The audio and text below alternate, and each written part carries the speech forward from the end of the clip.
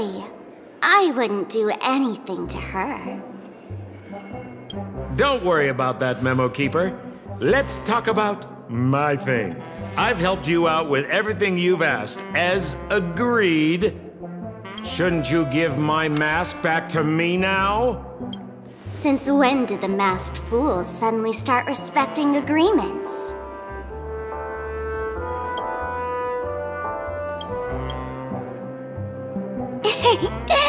Just kidding.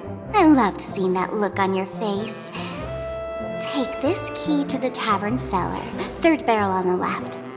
You never saw me. But Sampo, after all this time, what made you suddenly want to take back your mask? This doesn't seem like the Sampo I know. Let me guess. A catastrophe is coming to Urello 6.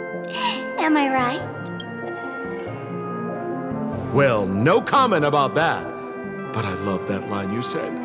If you're too late to take the stage, you can work behind the scenes. That really makes sense.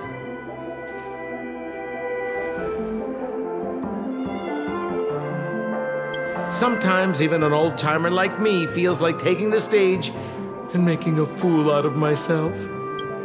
If you're all out of options, please get in touch with me. I'm the kind of person who values friendship highly. Forget it. You'll be doing me a favor if you stay away from Bellabog after all the elation that Miss Sparkle seeks isn't something old Sampo can stand by.